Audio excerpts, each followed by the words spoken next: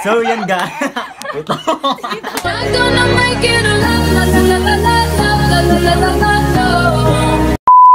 Hi mga bibis! Welcome back for another episode of our makeup tutorial. So for this video, gagawa tayo ng bridal makeup. So ulitin ko po, hindi po ako professional makeup artist. Lahat po ng YouTube channel, sa lahat ng YouTube channel ko at sa mga vlogs ko, lahat po yun guys, based lang po sa experience ko. So for today, we have a special guest. Please welcome the most beautiful, the most sexiest, Sandra Torres!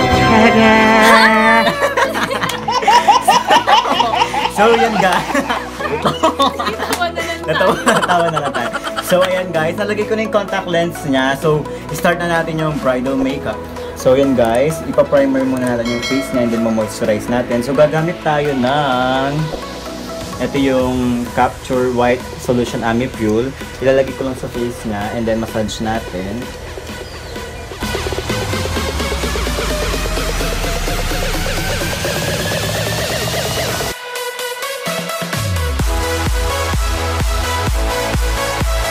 Dati mamassage lang natin siya guys. Makeup massage. Oo.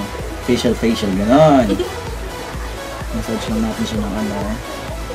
Kapag nag-makeup po kasi ng bridal, dapat take time lang sa pag-apply ng application, mga makeup. And then minimal lang dapat yung makeup na dinalagay guys kasi ano po yun, ikakasal.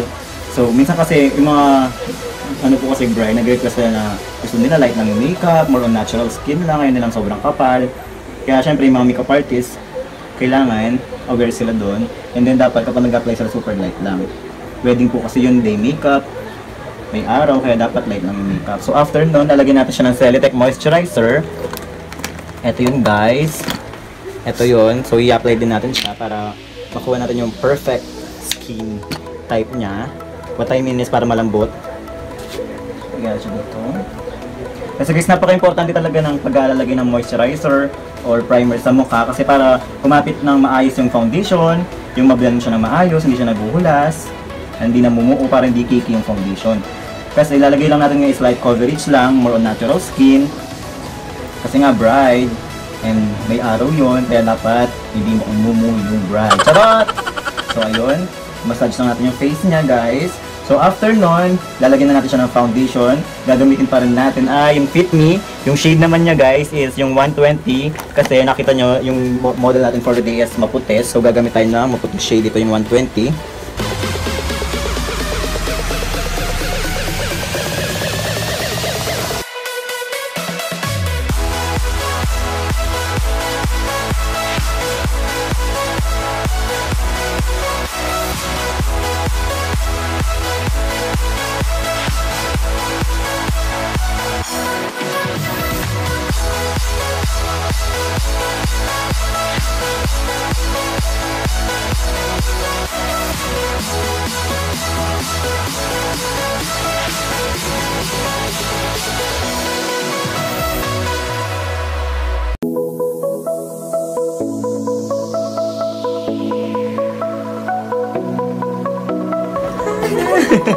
They ask you how you are, you just have to say that you're fine. You're not really fine. What?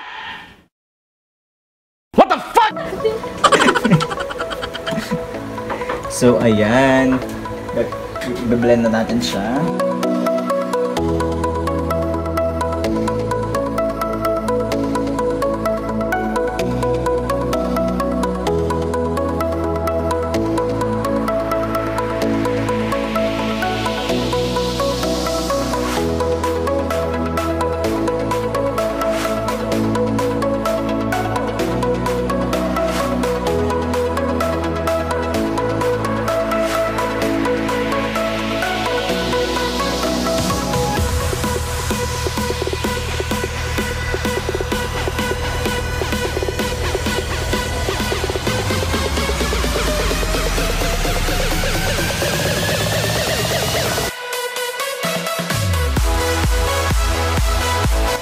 So after natin i-blend yung foundation niya guys, gagamit ulit tayo ng loose powder.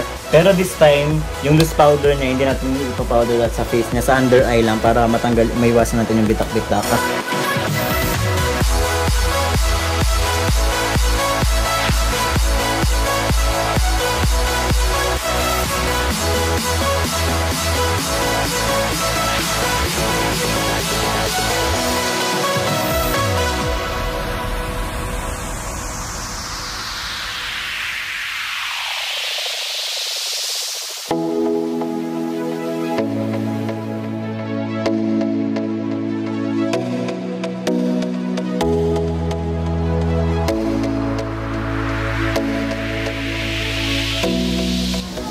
nabasa? Nova.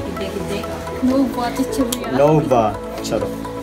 Tapos gagamit tayo ng light brown.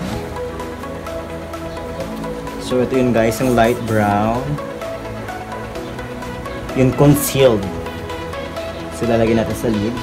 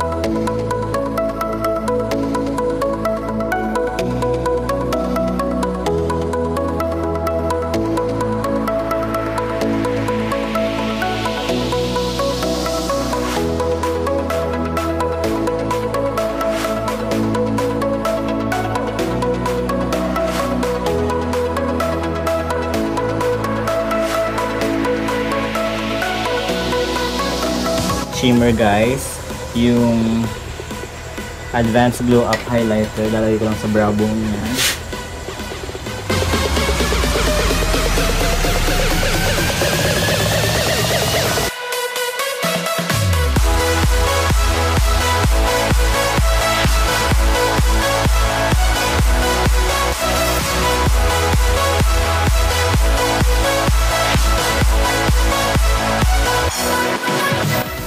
So, kukonturin natin yung face niya guys. Gamit ko ulit yung Spice LA Girl Blush Contour Palette.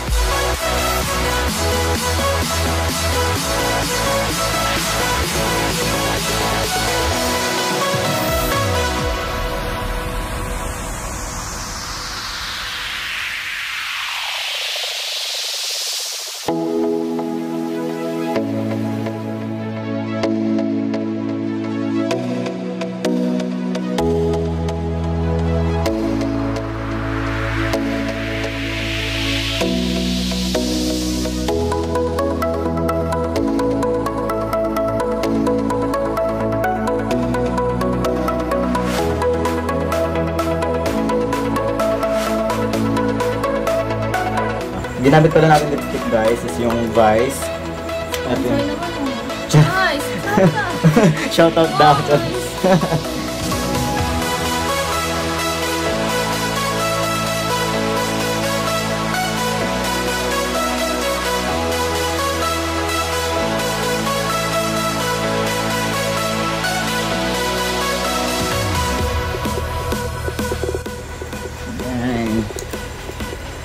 Tapos pero na siya ng mess. So guys, this is the final makeup. So gagawin ko lang yung buhok niya guys and then we will be right back.